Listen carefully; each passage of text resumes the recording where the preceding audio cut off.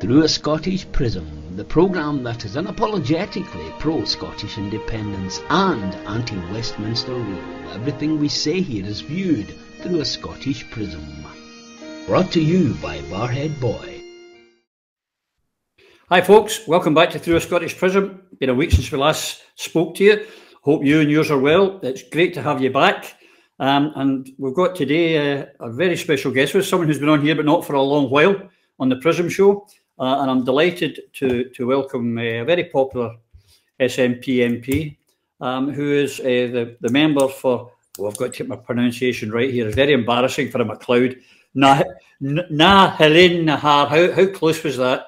Naming it in here, very, very close, Roddy. Well, it's very. But my mother's family are from North East. Okay. And my grandmother was a MacDonald, my grandfather was obviously a MacLeod, and then my father was also a MacLeod, but he was from Sutherland, and they were Gaels, but my father wouldn't allow the Gaelic to be spoken in the house. But that's another story for another day. Yeah. Changed world now, eh? Yeah, well, I'm really so annoyed about that, and I'm embarrassed here that as a man with roots to the Hebrides, I can't even pronounce it properly. But anyway, welcome. As I say, it's been a long while since you were on, Angus. Last time we were just audio. We didn't. It's been a while. You're right. Yeah. Thank you for having me back. Thank you for turning up and being here. It's really good. And a great place to start. Actually, I'm going to quote you, if I may, from today. Oh yes. I've got to quote you, and it resonated with me because we've had Alf Baird on recently. We've had talking about referendum and franchise, and I've had the SSRG guys on, David Henry, Mark MacNeil, and so it's something that really takes with our viewers. But you said today, and it's so true. I quote your tweet: "A speech that could have been made almost any week in 2021 by a pro-independence devolved Scottish government. Enough is enough. I'm now putting Scotland on a pro-independence and referendum footing," which seems a fine place for us to start. If we needed any more excuses to get out of Westminster, they've certainly given us some stuff again this week. Was that what inspired you to say that? Yeah, absolutely. I mean, there was periods over in lots of 2021 where I used to say, anytime now you could just press the accelerator on independence, because what Westminster is doing, whether it be the universal credit, cut the Borders and Nationality Bill even this week into politics, or just the general carry on with Downing Seat, the Prime Minister, and one rules for them and other rules for the plebs, as plebs. I think the opportunity is there at almost any time to change tack with what Westminster's doing and to say, that's it, this far and no further. And I think, rather than complain Westminster doing bad things to Scotland, we don't hear the Irish government complain about it. They get on, they're governing Ireland, and any time they've got trouble with Westminster, they bring in their 26 allies in the European Union. And, Westminster will be very silly to invoke Article 16, for instance. But even if they do, they're still within the framework and they're being controlled by the protocol, which sits within the withdrawal agreement. But back to Scotland. This week, and there'll be something else happening next week, and something happening the week after, and you can just say, enough is enough. From now on, I'm putting Scotland on an independence and referendum footing, and that's a speech that needs to be made. There's any time we'd have won independence in May had the election been used for that. The numbers show that in the votes and on definitely the seats. Very, very easy to see it on the seats. And Boris Johnson achieved his Brexit haven't really deal in an awful lot less. But if we do put Scotland on an independence referendum footing, we will, whenever the event comes. I mean, probably the referendums will be blocked anyway. But we do need ballot box permission from the people. But when we get that ballot box permission, we'll probably be in a good place for independence. So we just have to get ourselves going. But we can't continue if referendums are going to be blocked. We can't continue to block elections ourselves, is part of the argument I have too. As you probably know. Oh, yes, I know. I mean, but the fact is, Angus, from 1934 till 1999, the SNP policy was simply, a majority of seats at Westminster is a declaration of independence, not we'll have a wee chat about it in a referendum. It was, no, that's a declaration. Absolutely, and I call that the Salmondite doctrine, the change that came, and I'm just surprised that the SNP leadership now cleaved to the Salmondite doctrine, which was the referendum. Of course, there are good reasons that Alex Salmond did that at the time and pulled that idea together. It was to sort of to decouple the fears, because very often in life, when you're combining things, it's difficult to achieve them all. So you achieve them step by step. So Alex Salmond used the device of decoupling that to get this SNP into power and to prove credibility with a view to moving to independence. And indeed, he's almost achieved that, if you like, but when the referendum of 2014. But now, if referendum doors are closed, I think we have to decouple ourselves from the Salmondite doctrine of we can only become independent at a referendum. Yeah, I agree. I remember it very well. I mean, I'm always was in the fundamental side of the party, and I remember in '99. Side maybe. Well, yeah, I was really against devolution when it came again, because I was still hurting from '79. I remembered that was horrific, and it was Alec that convinced us by saying that, we go on, we'll get government, we'll govern well, and that will give the Scottish people confidence. And it was like one of those Billy Connolly things. And, he's right. Again, he's right. But he too has changed his position now. He's back. He's now saying quite rightly that plebiscite election is the way to go. He's not shouting for a referendum. The Alapa party are saying that it should be in the ballot box the way I believe, because that's what I want to actually hear. You're here to tell us your plan B, because I know you've been trying for about 5 years now to get your plan B discussed. The floor is yours, young Mr. MacNeil. Thank you. Yeah, I mean, before the 21 election, I mean, I tried without much success, and indeed Chris McElhenney, who's since left for the Alba Party, to try and get us to use and to actually test. I mean, I was quite happy to let the referendum stuff run its course, and I think we had run its course to an extent, in that we knew the Section 30 door was firmly shut in the Scottish government's face several times. You only had to legislate for it and test it in the Supreme Court. And that probably is still the last hurdle to be absolutely sure. But I mean, I think the feeling is that given the two things that were struck down on the UN rights of the child, and I think it was a local government right or act as well, that was struck down in the Supreme Court towards the end of the summer, the early autumn, that basically, if the Scottish government does legislate for an independence referendum, it too is going to be struck down. And I think, Michael Russell's 11-point plan, what some people criticise as a very long plan, and point 10 had a sojourn to the Supreme Court. Now, if you're doing that, and Michael Russell told me 3 times he couldn't guarantee a referendum in this Parliament. If you're doing that, you do need to have some backup. And my criticism of the 11-point plan isn't that it's too long, it's clearly too short. Because once you go to the Supreme Court, what's your plan if the Supreme Court says no? Well, the plan has to be that you're going to use elections. And, if you threaten Westminster that you are going to use an election, they may well ensure that your referendum they're calling for happens, because they might prefer to have the fight on independence at a one-off referendum rather than continual elections every 5 years. Because if you get this onto the election territory, you get the next election in 2026, which I dubbed before the 21 election as the probable 2021 election for slow learners. But you get the fight in 2026. And let's say for those who are very feared about having a referendum in case independence loses, then you'll another bite of the cherry in 2031 and in 2036. Yeah, but you and I had a wee chat on decide any time.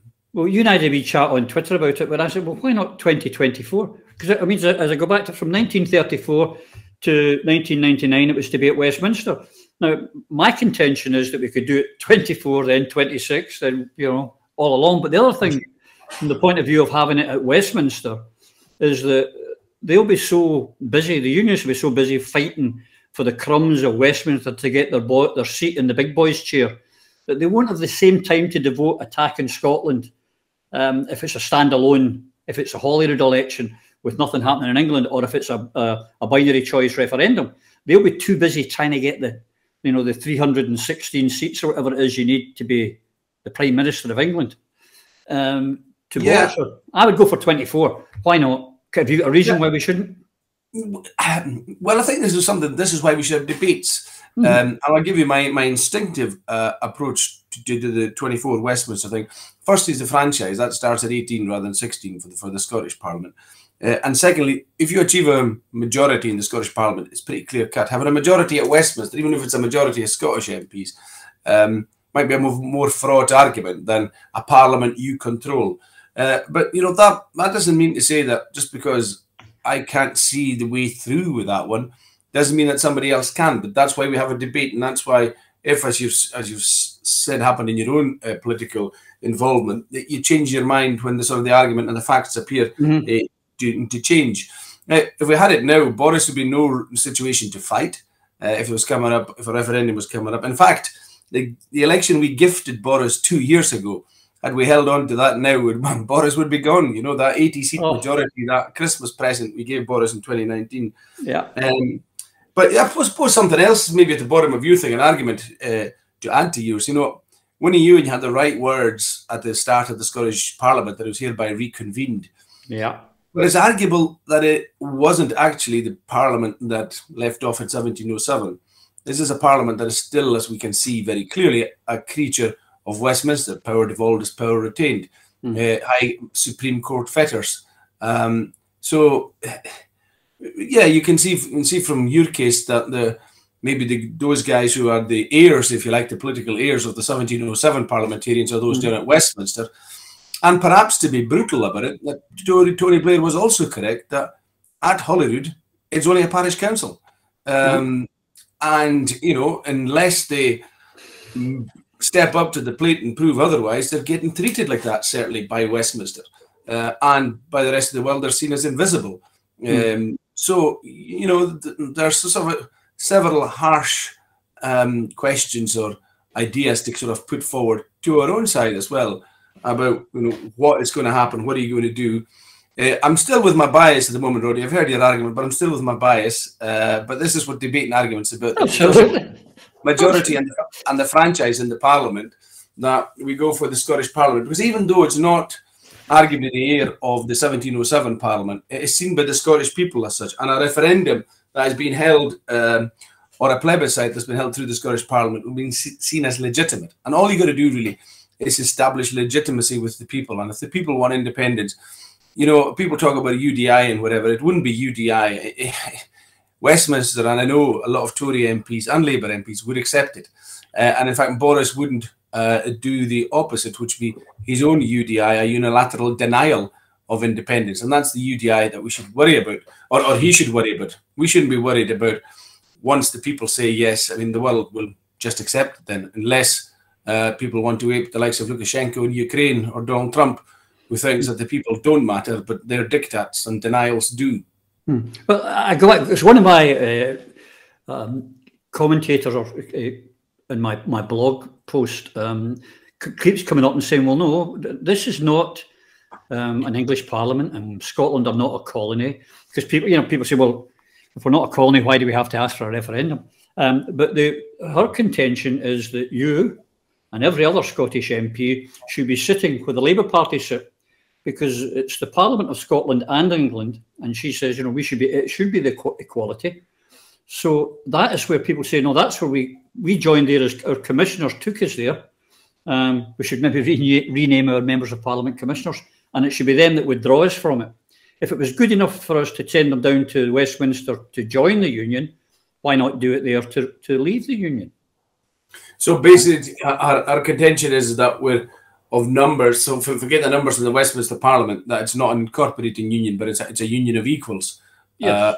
On that basis, regardless of how many are in each side, where if the UK goes into a treaty with the European Union and there's only 60 million in the UK, but there's 500 odd million or just under that in the European Union, they meet each other as equals, which is essentially the way the European Union treats its trade partners, be they New Zealand or be they the UK, third country. So that, in other words, Scotland wouldn't be discriminated against because of population. It would be treated as an equal to come to the table to discuss. Yeah, I mean, I just don't think that enough people are at that stage at the moment to sort of... No, they're not. I agree. And I mean, one of the problems was, if we go back without going too far, you go back in history, when they went down there in 1707 the commissioners had been bailed out by the English from their Darien experience. And while there's people, so they just thought, well, you know, we better just keep quiet. And then the 1715 rebellion, they thought, well, we better keep quiet. We don't want to get hung, drawn, quartered, and sent to colonies. And then the 45. And it just came by all those different things. It was accepted that we were a minor partner and we had to just shut up and sit at the back.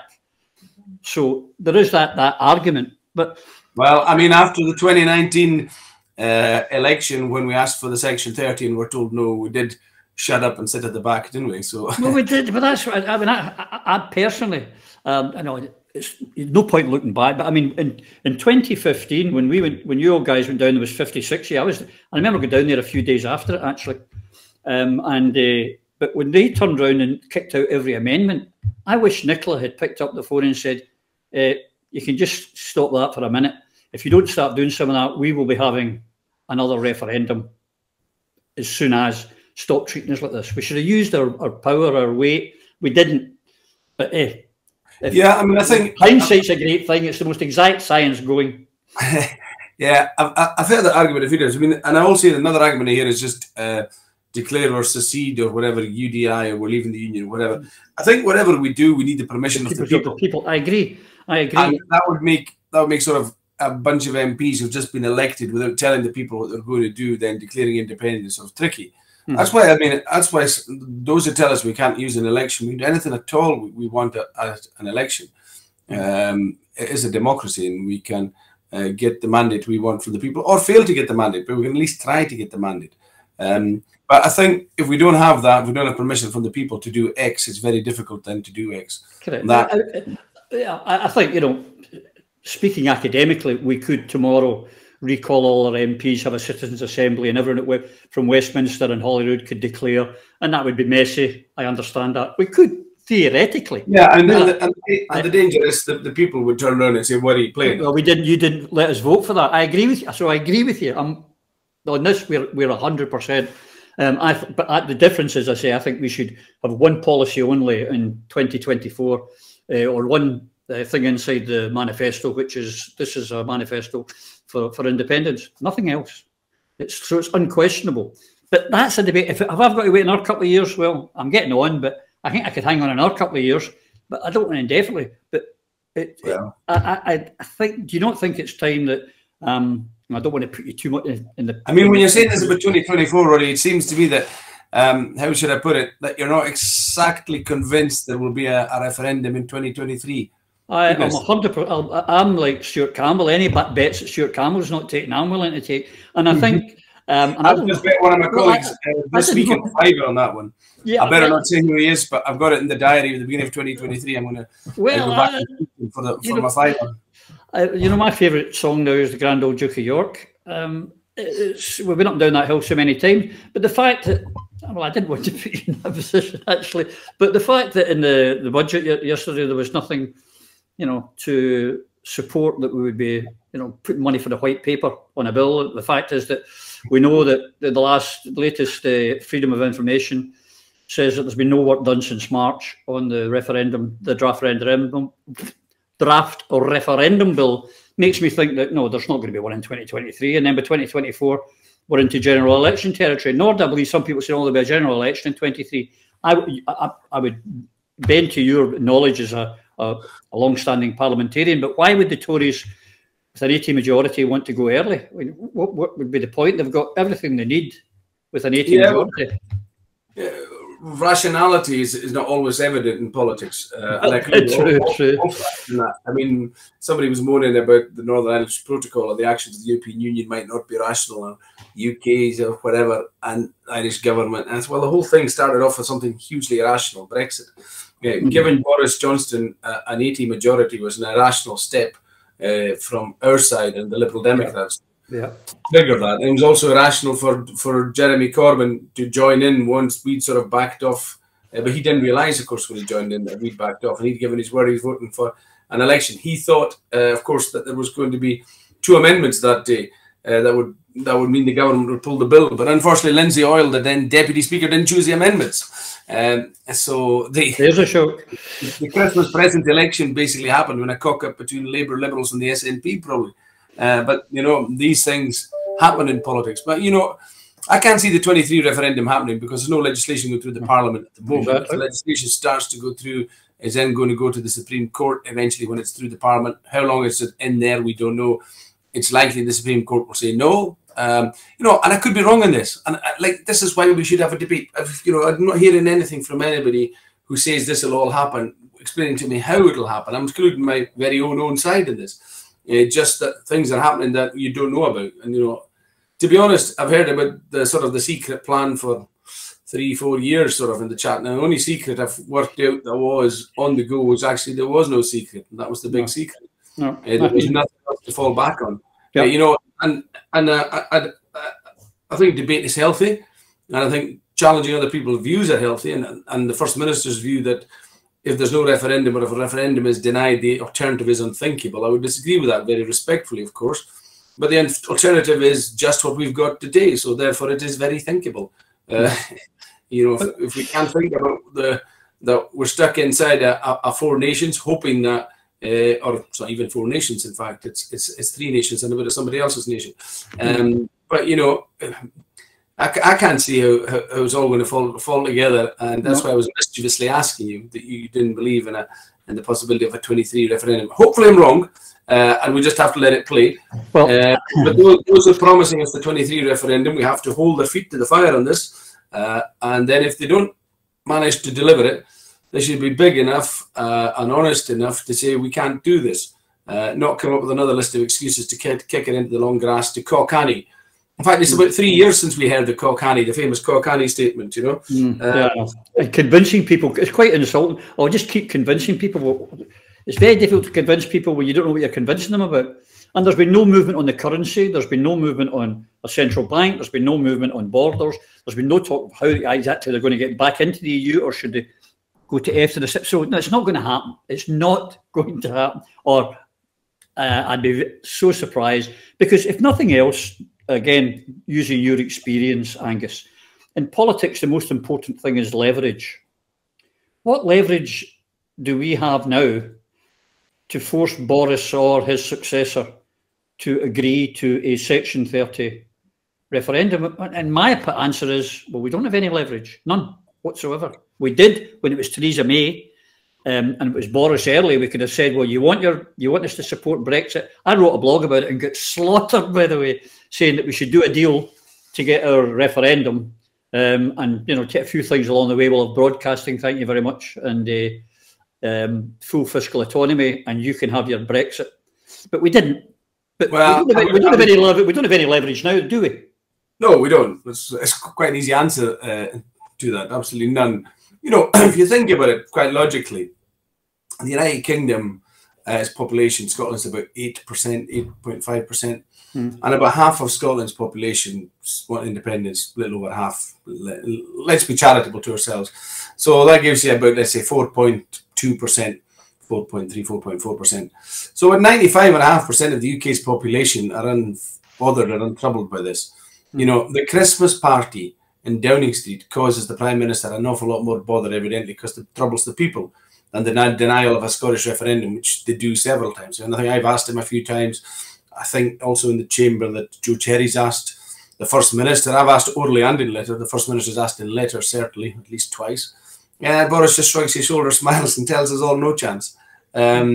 So, we've absolutely no leverage. We know we've no leverage in this. I've only asked to sort of, realising we've no leverage, and rather than waste time, that we get on with it, and we get on with what we should have done before the 2021 election. That was to legislate, as was said in 2016, just after the Scottish parliamentary election, just after the time of the Brexit referendum, that we would have a referendum in the term of that parliament.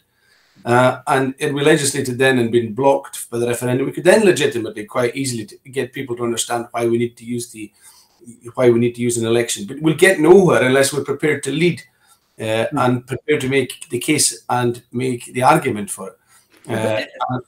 At the moment, unfortunately, we are not making the argument for independence. I mean, all over the Western world, there are all sorts of things happening in all sorts of democracies, and the only one I can think of that is stopping anything in the pandemic is the Scottish government and their continuation with independence. Correct. I mean, I was extolling the virtues of Mary Lou MacDonald, who's Very much the Taoiseach in waiting, but she's already preparing for a border poll to get the Brits out the 6 counties. And we're doing nothing. I mean, what I don't understand, and what's caused with 2 governments on it, and maybe 2 independent governments, but that's an argument for another day. Well, absolutely. Well, book them in, Takey, book them in. You know, why, when the rest of us can see, anyone with half a brain, with the greatest respect to the First Minister, knows that it's not going to happen, why is she keeping going down this road and saying it's going to be, and they'll have to give in and just one more mandate? Surely the time has come now to speak and say, look, let's get together, let's unite, let's have some kind of convention, you know, like an independence convention, and let's get all the ideas up. Mine might get kicked out, yours might get kicked out, the Section 30 referendum might win it. But as you say, if we don't all who believe in independence talk about it and come up with some plans, whatever you're doing in life, business, commercial, politically, you should always have a plan B, plan C, plan D. We don't. Yeah, I mean, I think I'll also, in a number of criticisms there of the SNP, but I'll also include Alapa in that criticism of the election. They were just saying that if we had just more pro-independence MPs, then Boris would just have to listen. I mean, I think more was required than that sort of argument. Yeah, we've got a problem. I think the argument was that we could have a supermajority, which meant that you could dissolve the whole Parliament at any time and have a plebiscite at any time. That was the argument. Which that argument wasn't made and understood by the people, because if you ask the people, the problem was that Alapa were not getting the breathing space. Alapa did have it. They were, okay, but I don't think that their communications weren't on the button of what should have been there. But you know, you've spoken about something else that's quite important there, and that's uniting yourselves. That if we do manage to get a referendum in 23, and people like me will have to put our skepticism aside and say, well done to whoever, I got it wrong. And if we don't manage to get a referendum in 23 and we have to go somewhere else, then other people have to put their views as skepticism aside and say they got it wrong. But we have to be able to sort of unite as a movement, and continuing sort of jabbing at each other is probably not the most productive for going forward on independence. Obviously, we've got concerns. I think we share the concerns about 23 at the moment. Other people are very confident they can deliver for 23. Those other people are in power in the Scottish Parliament, so let's see if they can, and we'll maybe then remind them of the scepticism then. But the danger is, of course, that like the frog that's boiling slowly, we reach the sort of the middle of 22 and towards the end of 22, and we say we'll just have to push it out a little bit longer, and the things aren't happening. We have to wait for the Supreme Court. The Supreme Court comes back sometime in early 23 and says it can't happen. Then, you know, with some sort of to-ing and froing, and we'll consider it for a number of months, and you know, we forget when that was said. When nobody diaries it, when they expect it to be, when a month has passed or when 2 months have passed. It was a wee bit like the promise to publish a draft referendum bill in the last Scottish Parliament. I mean, that was gone from a year of that. That was going to end in 2020. I diaried it, and every 3 months I was going to have that draft bill being published. It was eventually published. I mean, it excited a load of activists, I know, the publication of a draft bill. I mean, I can't begin to communicate how low in the pecking order of things that is a promise to publish a draft. And it's not even been through all the stages yet. 5 weeks before the end of the Parliament. I mean, it's like, and it's now sitting gathering dust, doing nothing. It went from near pointless to utterly absurd. But you know, it kept people chipping along, and that's the danger that, you know, in 23 that those sort of tricks are used, and you know, we can't do that again. We're not being fair to people on the independent side, that we're giving them hope by saying we're going to promise to publish a draft bill. You know, either publish the draft bill or don't, but don't announce a promise to publish a draft bill. I mean, come on. So we need to be sure of 23. Those who are saying that they can do this in 23, those who say that, you know, they said before that Boris would have to listen, and we heard it on Brexit. Clearly that we had no strategy for Brexit. I thought in the beginning we'd no strategy for March 2019, but I figured out towards the end of 2020 with no strategy either after thinking all the eggs were in the December 2020 basket, that we'd no strategy for December 2020. No. I know that's obvious, and it's nothing controversial to say that. It's patent statement of the obvious of what happened. So we have to make sure that there's things happening this time, because the people want independence. It's almost like I'm meeting people who I've got to say in 2014 weren't as pushy in Scottish independence, or now very pushy in Scottish independence, and probably Westminster realises this, and this is why every tactic will be used to try, delay, stop and block the referendum. And if they're successful, we must let the people speak, and we must stop blocking the use of an election. They're the same ballot boxes. They're currently in the same cupboards and councils up and down. They go to the same polling stations, be manned by the same people. The event is badged differently. One day it's a referendum, still bits of papers and pencils. Other day it's an election. You can still achieve the same things through the ballot box if you're prepared to lead and make the argument for it. Well, can I ask you the $64,000 conundrum question? If it's okay to have a Holyrood general election, and it's okay to have a council election in May, why can't we have a referendum? Apparently, the First Minister says until we've got over COVID and the effects of COVID. That, again, doesn't make sense. It's like algebra. Maybe that's an argument that Boris Johnson should adopt. We can't change your Prime Minister in the middle of a pandemic. I mean, that's nonsense, obviously. I mean, I'd say you can do both. Germany have clearly moved from Mutti yourself, Angela Merkel, to their new Chancellor quite seamlessly and quite well. And I think you can do just about everything you want to do in this pandemic. And that's maybe the key part, that you want to do. Correct, because if you can get 50,000, 60,000 at Ibrox and Parkhead crammed in, we can go out and campaign. I mean, why the First Minister's saying this? It's with the greatest respect, she's insulting the intelligence of the Scottish people to say that because of COVID it somehow only affects a referendum. That is a nonsense.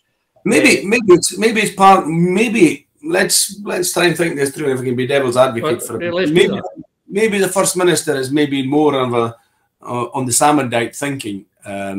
You know, Salmond used, as I mentioned earlier, the sort of the Salmondite doctrine of using the of separating the election from the referendum.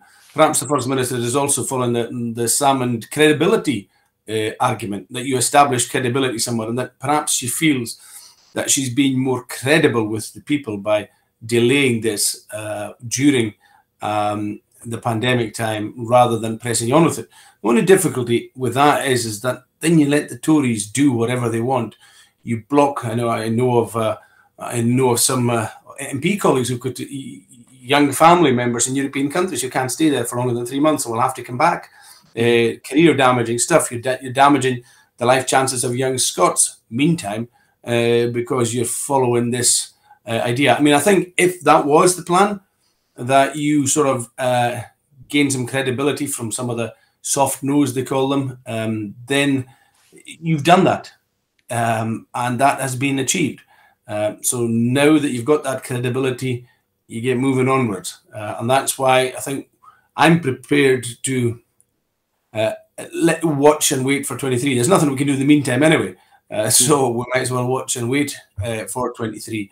But then, you know, that's then the time. I'll keep putting forward my motion that, you know, if 23 is a failure, that if the referendum doesn't happen, that we use the elections, and probably by the SNP conference of 23, it may be clamoured for rather than being booed off stage as it was at one time. Yeah, well, I would say that this, you know, one thing about soft nose, which I think is another red herring. It's as simple as this. After 11 years of Tory austerity, universal credit, you know, all the stuff that's going on, Brexit, if they're still soft nose, they're not soft nose, they're hard nose. And they are not going to be convinced. I think that battle's been won. I honestly do believe the battle's won. I think the ballot box with it.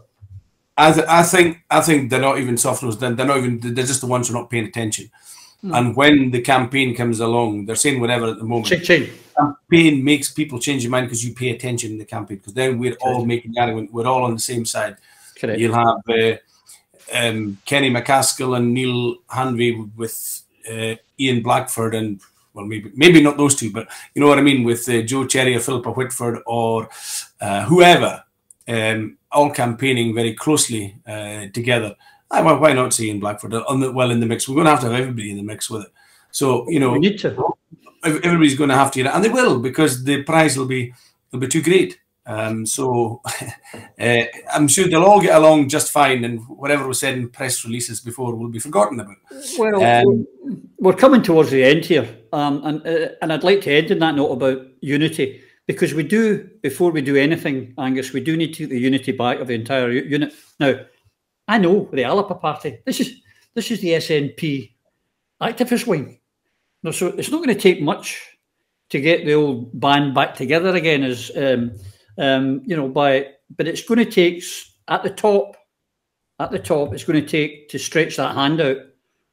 We need unity, or we will lose. Whether it be a plebiscite or whether it be a referendum, we will lose if we are not united and all singing off the same hymn sheet.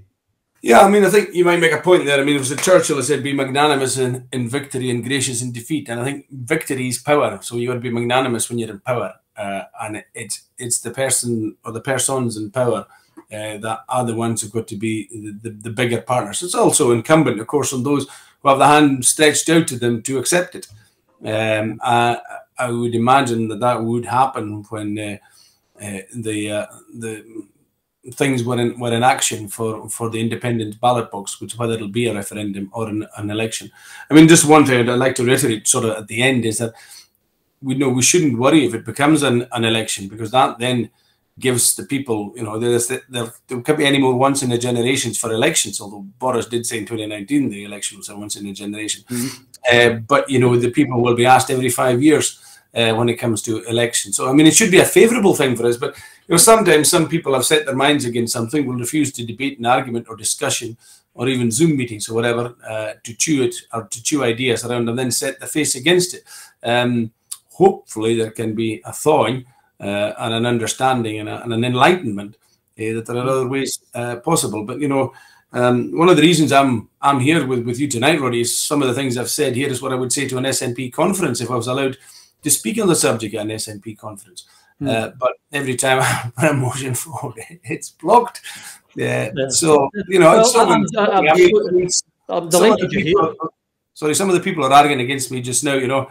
I just said them I was winning first past. I've took the first past the post seat of Labour in 34 years. So I've been at this a while. So I'm not going to be discouraged by sort of short term, maybe would it be so unkind as to say sort of a sectional thinking or arguing. I'll argue for the point itself, and I'm not too bothered who or what is on what side. She's saying whatever. But I think, you know, if we don't say things and can't say things at conference, we've got to use other forums to say things. Well, and I'm not going to be quiet in this because I think the prize is too great, and we've got to be able to cross-examine our leaders as well, and to be put other points to them.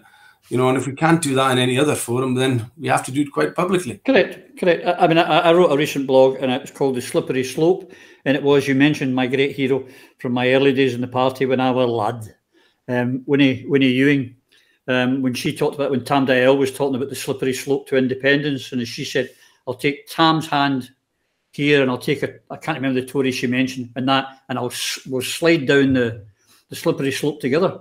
So if they, she also made the argument for the devolved parliament, take half a loaf is better than none. You know, and I would make the argument that a devolved parliament is a partially independent parliament, and an independent parliament is a fully devolved parliament. You can play around with words and ideas. Well, as we're overrunning, but my last, I'm going to get, well, I'll let you get the last word in. I'm just going to say, the only bit where I disagree with you, I think we're being agreeing vehemently, is the 5-year gap. I would be every 2.5 years. I would be having a plebiscite in both the parliaments. But on that, yeah, I could be convinced. I mean, I'll go to an open forum, and if with the hands go up, if it's, they say every 5 years and it's Holyrood only, Roddy, I can live with that. I can live with that. But we need a plan. Yeah, I mean, we need something. Yes, so sorry, Roddy. Just as you're speaking of that, I mean, when you put it like that, and you say, you know, we can use any election and we can ask it at every election, and also we have to play fair to the unionists side. If they say that, you know, we just have to get lucky once. No. Once Scotland's independent, if you want to rejoin and be ruled from Westminster again, you can put that thing to the Scottish people. The only thing I'll say is that whether it be Singapore, Ireland, Malta, Canada, Australia, New Zealand, wherever, they don't seem to be very popular, those movements. But those people will have that right after independence. And we've got the right before independence to ask the Scottish people as often as we want, do they want independence? They can, of course, reject it. Or they can, of course, accept it. And I believe that sooner rather than later, they will accept it. Correct. As soon as they get out of jail, they can have their say. I'm only kidding, folks. Don't start writing in. I was only kidding. It was a throwaway joke. Angus, muchas gracias. And we will get you back. As I say, you've thrown up a couple of other things we could have a long chat about at some other occasion. But thanks for taking time out your weekend. And we do appreciate it. And if we don't jaw, we'll never get it. Jaw some more. Thank you, Roddy. Thank you. Thank you very much. Thank you, va. Thank you, va. Here we go, folks. Hope you enjoyed that. I thoroughly enjoyed it. It's great, and it's good that Angus was from the SNP was happy to come here. I did, as you know, extend an invitation to someone else who declined, but to discuss what I've been talking to with Angus as usual, I have my two compadres who will join me to talk about this in the week's events. And any minute now, Techie will put up the sun-soaked Iain Lawson, the famous Paisley Mohawk, and the Kellycote Bridge Cavalier there from India.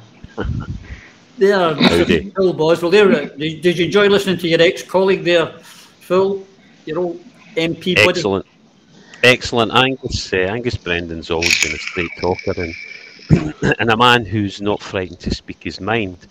You know, but politically savvy enough to know where the lines are, but nonetheless fully aware of his job, which is to bring us and our people independence. So no, I love Angus's focus and I love his honesty. Doesn't always make him popular with the hierarchy, but he made some excellent points. He was honest and spoke the truth as he saw it. Without, who can deny? I mean, I hate people that pretend when it's so when something is obvious as that the election in 23 isn't going to happen, or all of the big list of events that have happened that were promised, and you know, like fighting Brexit. Why were we fighting Brexit when it was democratically elected properly by England and Wales, and we are trying to fight to prevent the democratic will of the people of England instead of focusing on our needs? You know, no, I've always admired Angus Brendan for being able to stand up and speak the truth, and without tipping over the edge, you know, without creating havoc. He confidently speaks it, and he suffers the slings and arrows, but just gets on with it. And we need more politicians like that, to be completely honest with you. I agree. And Iain, the one thing, as I said there at the end, where I and Angus Brendan don't agree, is I think it should be this next election, 2024. We should have a plebiscite. I don't agree, but as I said, if there's some kind of forum and there's a decision taken, I'll go with the democratic decision. But Westminster it is we want to leave, and I believe that we should go to the people of Scotland and say, this is what we're going to do. Here it's in the manifesto. One thing only, we're out. What do you say? Well, I mean, I've got great sympathy for Angus Brendan's position, because he has been a lone voice, and he's courageous in what he does.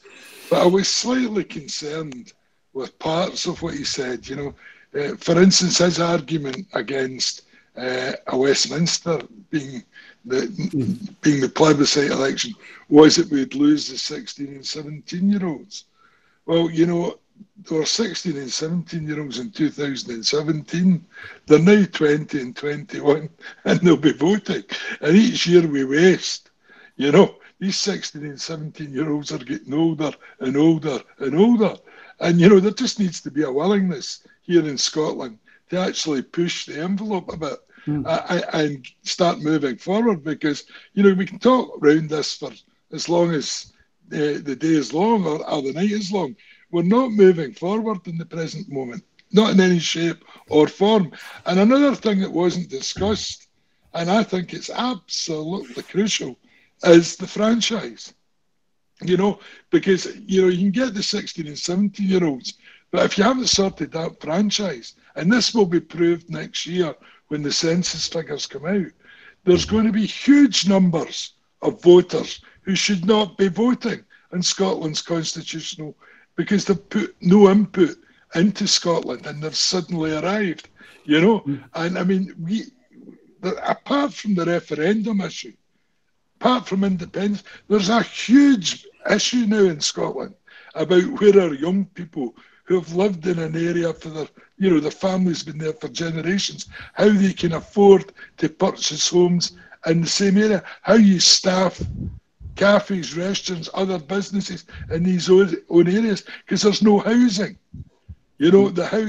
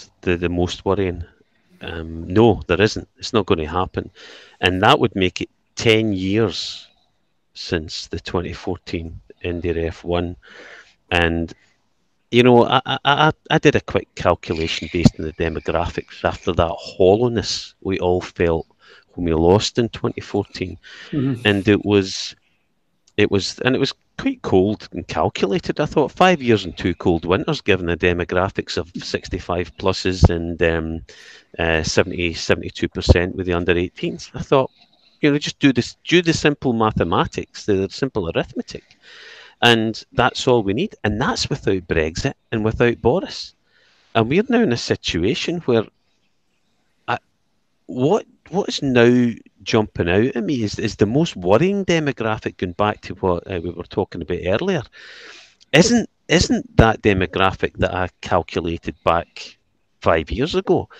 It's the one that came out that are still were pushing this Section 30 strategy, and the fact that the exit polls showed that the biggest group of no voters were non-Scots, and given that we've got 50,000 incomers every year, and the Scottish population is decreasing substantially, so the Scots are one of the least regularly reproducing peoples in Europe. I mean, the rates of reproduction in Europe, you need about a 2.3 average, 2.3 kids per couple, because to just maintain the levels. Most European countries are about 1.3, 1.4, 1.5, and the only reason our population is staying stable or increasing is through incomers. Now, there's something else I would recommend people check out. There was a brilliant programme, but we know Alf Baird very well. We know what he's been talking about, and Mark on building the Scottish State show on Independence Live. They absolutely nail it. And there's something that Alf talked about, and he said, reading the literature on independence, on colonialisation, and particularly the C24 group from the European Union, he said that governments, or effectively departments, devolved governments, make an accommodation with the colonial master. And what they end up doing is kicking the can down the road. They kick the can down the road. They attack the more radical elements of the independentistas and withhold independence. Does that sound familiar? Well, radical covers me, but just it brings me, if I could, Iain, it brings me on to something there that Phil was talking about how we're not reproducing enough, which maybe we've been unfair to the SNP about the sex survey that's been causing a stir this week. Maybe this is part of the plan to get the Scottish young males and females breeding more. But it's these things like that survey which is deflecting away from what we should be doing. GRA deflecting away from what we should be, when we should be concentrating on the Constitution. Everything else should surely be below and a lower priority, Iain, and it's not. Well, you're bang on. You're exactly right. And I would suggest one of the reasons that we don't have a great reproduction rate is the fact that we're not independent. We lose enormous numbers of young people, at the end of their school years. They go up elsewhere to find employment. And, that has consequences. And if you go back to the start of the Union, I think there was about 4 English people for every 1 Scot when the Union was created. Now that's hugely expanded. Now it's 12. Exactly. So there's got to be a reason for that. And I think, to me anyway, the reason's patently clear, that we have not very little hold on our young people. They're attracted away because we ourselves are a colonised nation. And I know it's not popular to describe Scotland as a colony, but all the statistics, all the history of the Union very much support the view that Scotland is a colony. And we need our people to have the realisation that that is the case, because there's some still under this misapprehension that we're equal partners in this Union and that everything's shining light, when the experience and the statistics and the information, if you only make a small effort to check it out, confirms that we are a colony and we're run like a colony. And Alf Baird has been consistently writing this throughout. I mean, his papers explain it perfectly. And when you read them, you think, does this ring true to Scotland? And of course it does. The coloniser, the colonial administration is the last people we should be looking for to deliver independence. They're in no hurry. They're enjoying it as it is. They have power and no responsibility, and always someone else to blame. Yeah, there's a Herald article about that today. But the other one is that while all this is going on, the nonsense down, and which I went on to talk to with Angus to start with, about the party that was really a party, and one of the guys that was at the party is now investigating to see if there was a party. I mean, it's just insulting. But anyway, what were our people doing? Instead of preparing for independence, Hollywood was talking about they want Team GB to boycott the Beijing Winter Olympics because of the human rights record of the Chinese. This is the same government that's going to stop us protesting outside our own parliament, who are wanting to jail women for saying, well, I don't want a man in my safe space. You're going to jail. That's a hate crime. And they're complaining about the Chinese. Go on, give us a laugh. But the other thing that's getting me is that some of our biggest supporters in the independence movement are the Asians for Independence, and now the Indian Council for Scotland are coming behind the independence bandwagon. But here we have this Nationality and Borders Bill going through Westminster, Phil, which could remove their, even if they've been here for 50, 60 years, even their second generation, they could be booted out if they commit a crime, if they get caught demonstrating against the government or doing anything that the government doesn't like. They can, without notice, remove their citizenship and kick them out of the country. Absolutely appalling. I mean, it goes against everything that is about the Scottish culture and our principles and our values. This is the opposite, exact opposite. The right-wing radicals in England have taken over. They're running the show, and sadly, our government's behaving complicitly. When you see, we talked about the sex survey, the disingenuousness of the First Minister saying, she didn't actually say it was confidential, the sex survey. She says it will be used confidentially. But the kids have got to put their candidate number. It says it's an option. You can opt in or opt out. They've got to put their candidate number. Their candidate number. I lectured at university, and we used the candidate number to identify the student. You never put the name. They don't put their name on their test papers, so there's no prejudice. But the candidate number is the number by which you identify the child or the individual to whom the mark goes to. You know, and you add it to all the rest of the stuff, the big list you come out with, shouting about the Chinese. And there was, I saw some stuff on Twitter today about, you know, Nicola, you're all wrong, I'm right. Going ahead with the sex survey. It's like, well, I mean, who's authoritarian here? Yeah, you know it's going to be rubbish as well at the end, because, you know, if you know anything about teenage life or young people of that age group, a huge number of boys are going to claim to be sexually active.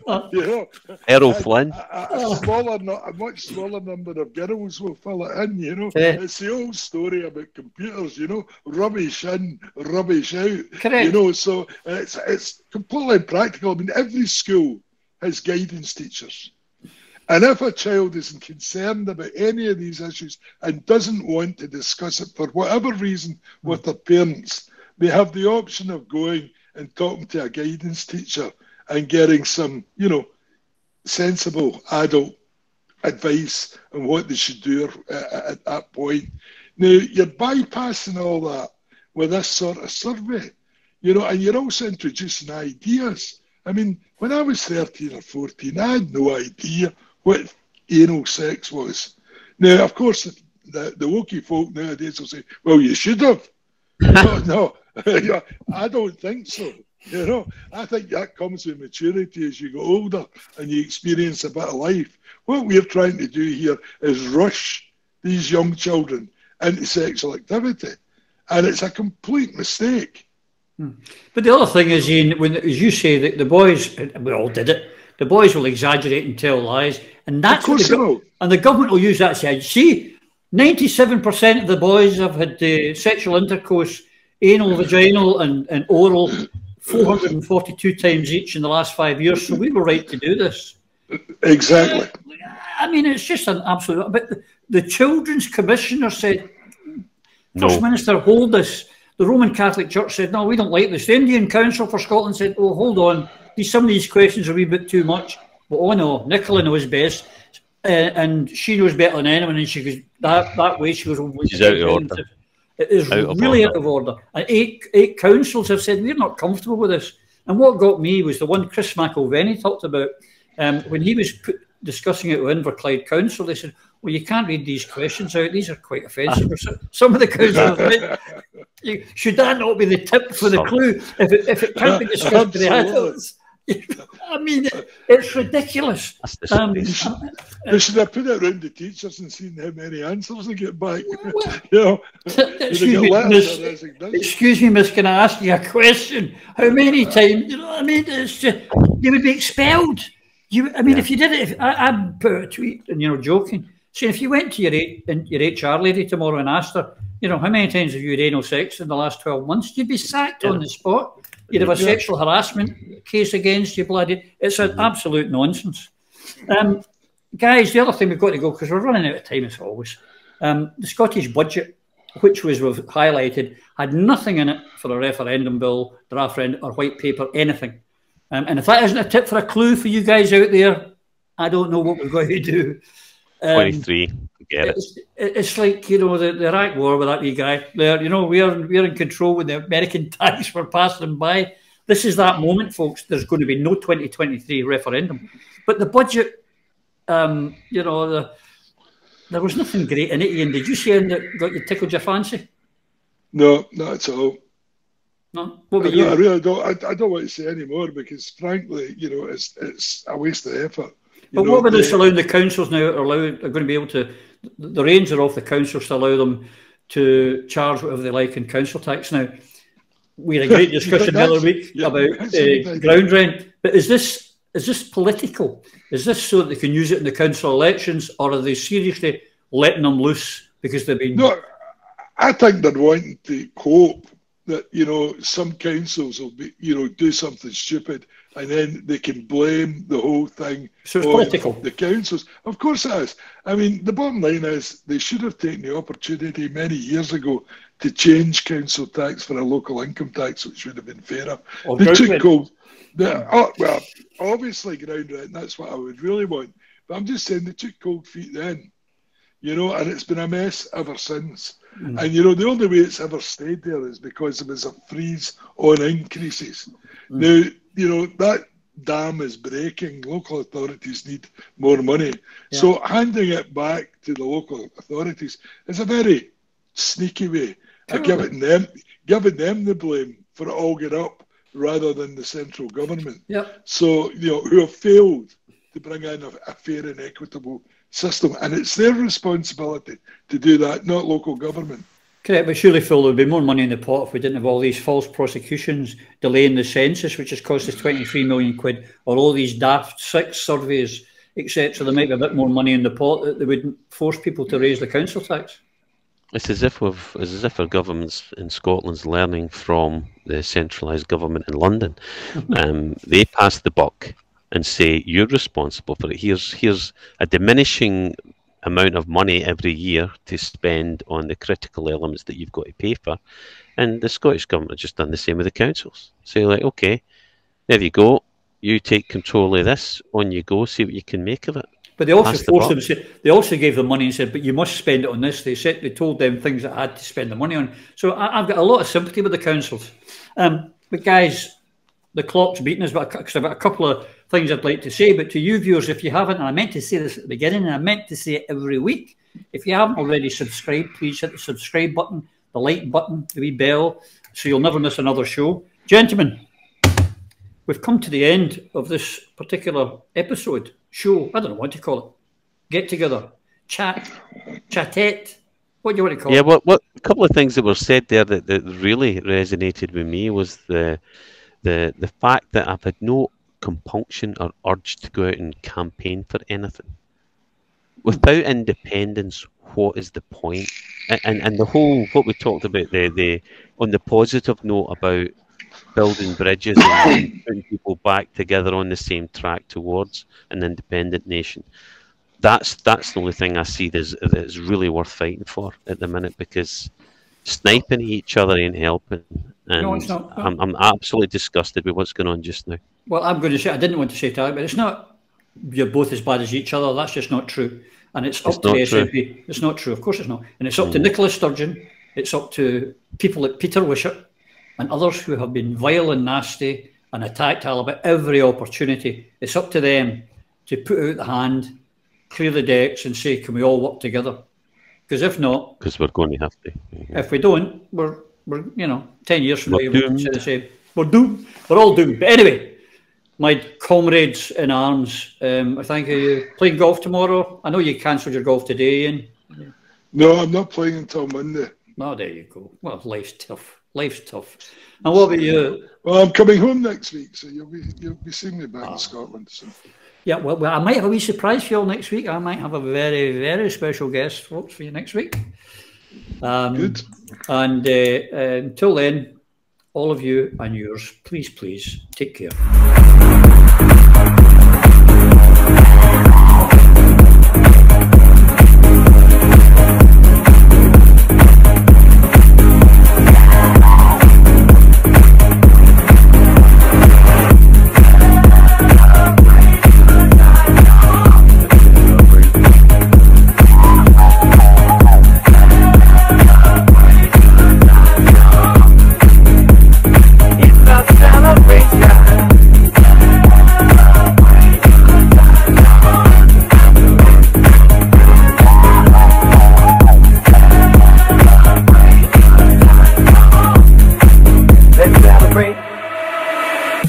Through a Scottish Prism, the programme that is unapologetically pro-Scottish independence and anti-Westminster rule. Everything we say here is viewed through a Scottish prism.